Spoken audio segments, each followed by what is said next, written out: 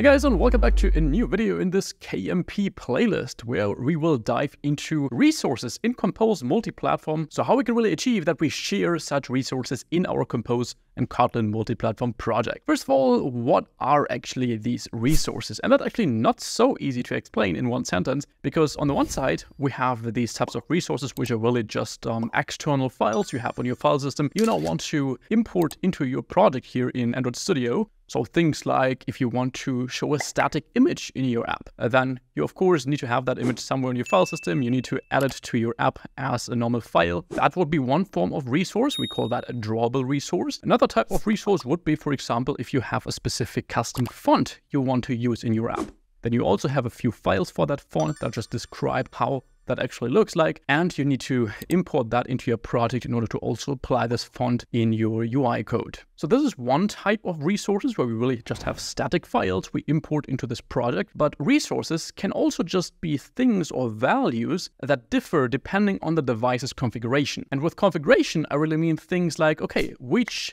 operating system version is the device running on? Are we currently in dark theme or in light theme? I mean things like which language is the device actually on? So another form of resource would, for example, just be strings. Strings you just want to display in your app, because then what you can achieve with resources is you can say, okay, for devices that are currently set to German language, display these strings, and for devices that are currently running on an English language, display these strings. So you can achieve localization, for example. Or if you have specific sets of colors maybe, then you might have one set of colors for only dark theme devices and another set of colors for light theme devices. Or if you want to show a specific string only on Android devices running on API level 34 or so, then you can also achieve that while showing another string on devices running below 34. So I think you get the idea. That is what resources are for. And originally they were really a concept of Android apps, at least in the sense as Kotlin Multiplatform, Compose Multiplatform now implemented these. iOS, of course, also has something similar, but it works a bit differently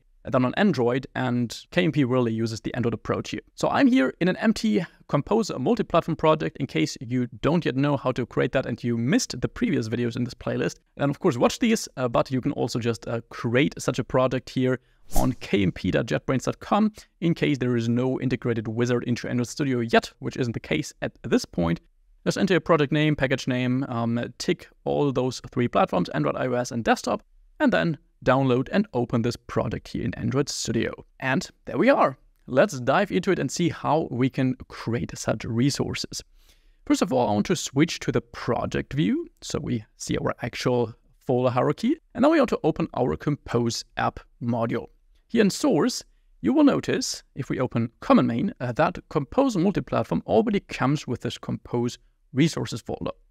If we open that up, then we find a drawable folder in there. So drawable, as I already said, corresponds to any type of image files or vector graphics that we want to use in our app. And there's already Compose Multiplatform XML file, which is pretty much just an XML representation of an SVG. So something the Compose compiler will be able to interpret in this case. If we now want to add our own image here, which we want to display on all different platforms we're targeting with this, so iOS, desktop, and Android, then we need to go to drawable. Since we want to add an image, right-click, new, and you can either choose an image asset or a vector asset. In this case, I want to add a vector asset. If you just have a normal image file like a PNG or a JPEG, then you can also just drag and drop that into your drawable folder and that'll work just fine. But if we're dealing with the vector assets like here, then you probably have that as an SVG file. And in order to use this in Android Studio for Compose Multiplatform, you just have to convert this to such an XML file that I just showed you. And this vector asset wizard will lead you through the process of creating exactly that file. So let's click here. There are some predefined icons you could choose here, but these we could already access in our code anyways. So we want to tick local file, where we can pass an SVG, and then want to click this browse. Then our Finder will open up, and here I will just drag in my logo from the other screen. So you just navigate to the path where you have your specific logo or SVG file or whatever you want to show. In this case, it must be an SVG file, of course. So as I said, for normal images, just drag these here into your drawable folder. But for SVG files, like here, my logo, let's open this. And then, okay, these dimensions are huge. Let's decrease that a little bit to, let's say, 200 dp in width. We click next, click finish. And then Android Studio does not yet know that we are using Compose Multiplatform because it's quite a new technology. So you can see that it generated a new main module or directory here, where we have our logo XML in there. You can see there is the representation of this, but we really don't want to have this logo here in this new main source set. So let's just take this, Command X to cut it out and paste it here in our drawable folder of the Compose resources, hit refactor, and then there we go. We now have it here. We get some errors that doesn't matter in this case. I'm not sure if we can delete this main. Yes, just delete this again, and then we're good.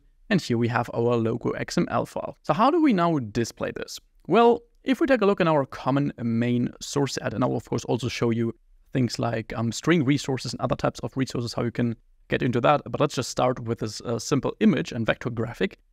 In our Kotlin common main directory, let's open our app KT, which is the Compose entry point of our app, with a code that will be executed when our app launches.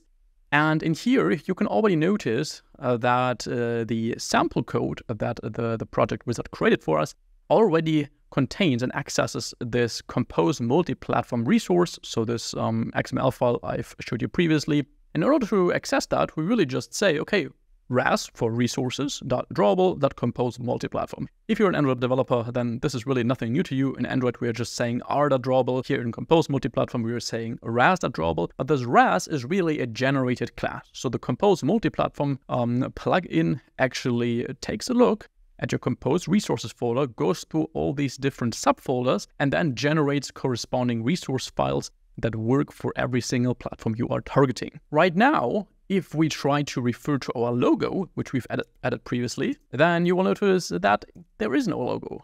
Because as I said, this plugin from Compose Multiplatform generates these resources when we actually rebuild our project. So that's the main difference compared to Android, where we can just use these resources immediately.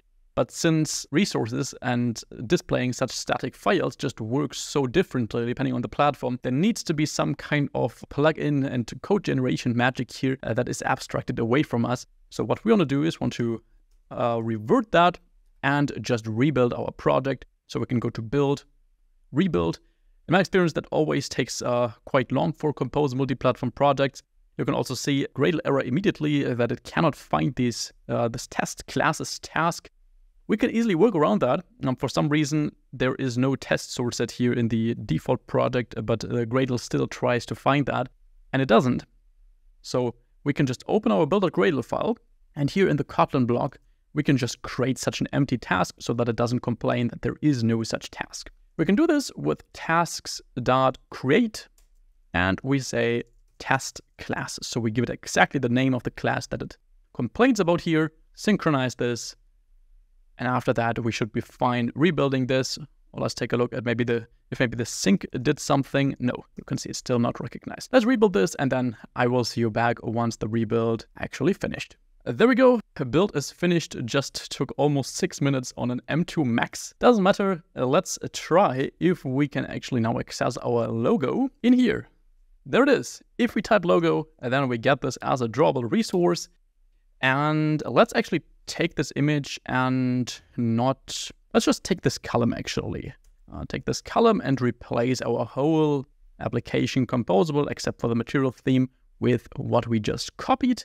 The text can just be hello world for now. We will use this to also see how string resources work after checking the logo. So we just refer to our logo resource. Content description can be null here in this case. But if we then go to our run button and we run this on our device, and then let's quickly move this running devices thing over here, open this, and see how this looks like on my device after it launched. And there we go. We are seeing our vector graphic that we previously added.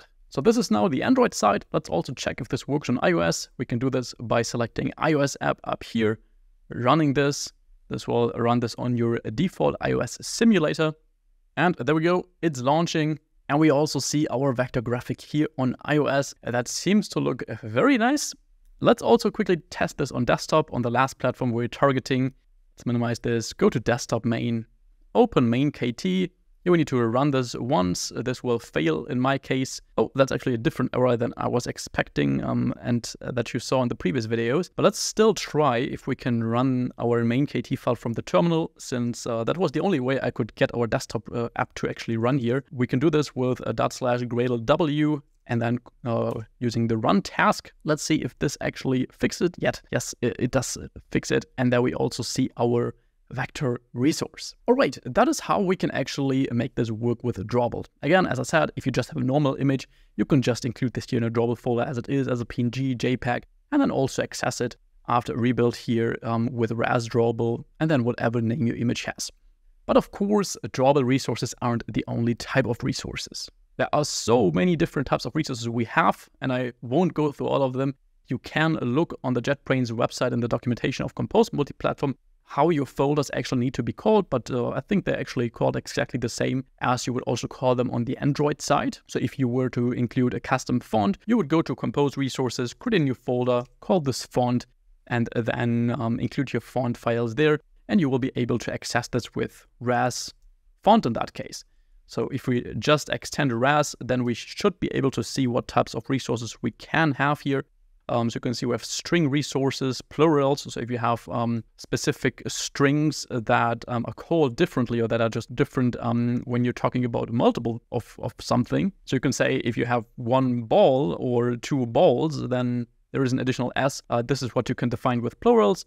You can define string arrays and all that stuff. Let's for now focus on strings. So I think drawable, font, and string resources are the most common types of resources you would use here. Let's take a look at how that works and also see how localization would work in a Compose Multiplatform project. For that, we will create a new folder here. And the folder for string resources isn't actually called strings, but rather values. That's also how it's called on Android. And oops, I miswrote that like this. And inside values, we want to right-click, create a new normal file.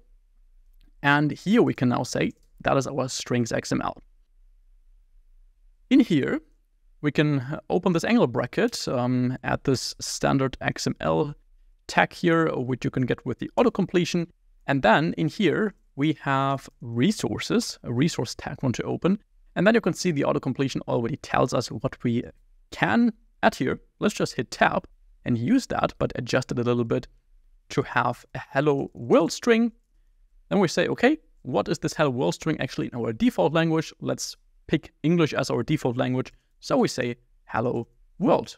If we then just make our module here, so I don't think we need to rebuild, so we can just hit this little pickaxe icon or what that is. I hope that's also now faster. And yes, you can see that was very fast.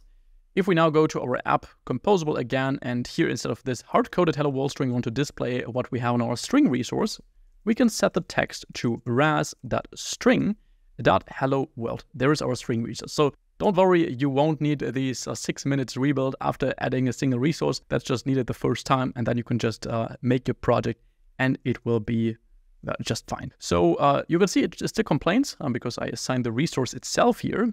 But what we want is we want to pass a string resource and then pass this in here. And if we relaunch this, let's just relaunch this on desktop for now, which is still open here. So we need to close this in order to just call a gradle_w run again.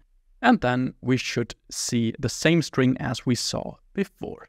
Hello world, there we go. But the interesting part is now how we apply localization. So how do we say, if a device is running on German language, we want to not display hello world, but the German representation or whatever hello world means in German, which is hello Welt. So let's see how that works. And that works with so-called qualifiers. So a qualifier is something that can be added to these resource folders that tells the Compose Multiplatform resource plugin for which specific configuration the specific resources inside that folder should be applied. And again, little recap, configuration could be something like a specific language the device is running on, could be a specific version of the operating system, could be a specific theme the device is running on. So all kinds of different qualifiers we actually have available here. And for string resources, the most obvious qualifier I want to apply is, of course, the language code the device is running on. So if we go to our Compose resources, right-click and create a new directory, We again call this values, so Compose knows that this should be the values for the representation, or values resource representation for a specific qualifier, for a specific language. And we then say dash DE, which is the country code for Germany, or whatever country you want to actually use, just add the country code here. And then the strings XML file, we can just copy paste here. That is inside our values DE folder, will be applied for German devices. Well, actually not German devices, but devices where the user set the German language. Make sure to still pick the same key here for the string, so we can access it as the same string, but then replace the value with the German equivalent, which is Hallo Welt. And if we then just make our project again, we shouldn't need to replace anything because we just refer to the string here from our string resources, and the Compose Multiplatform Resources plugin will then just figure out which specific string from which specific file here to replace for the corresponding device. Let's run this on our Android device again, like this. So we relaunch this, take a look here, there we go. And you can see it displays Hello World because my device is currently set to English. If we change that and we go to our settings and we search for language, there we go, languages, system, click on that. Then system languages, you can see I have English and German installed. And if we then take the German language and move it up, so we set that as our primary language for the device, then we need to confirm that, change, you can see now it changed. If we now go back to our app, then the text also switches to the German variant. And the same should of course also work for iOS and desktop. So let's just try this out on iOS here very quickly, since we already have our simulator running. Here, the simulator is currently set to German, as you can see. So if we wait a little moment for the app to launch, we should be able to also see the Hallo Welt string. And there we go, you can see it displays exactly that. And if I would now turn this iPhone simulator to English, then it would of course also change here in our app. Awesome, I hope you enjoyed this. Down below you'll find a link to my big Kotlin multi-platform premium course, so check that out if that interests you. And other than that, I will see you back in the next video of this KMP playlist. Have an amazing rest of your week. See you soon. Bye bye.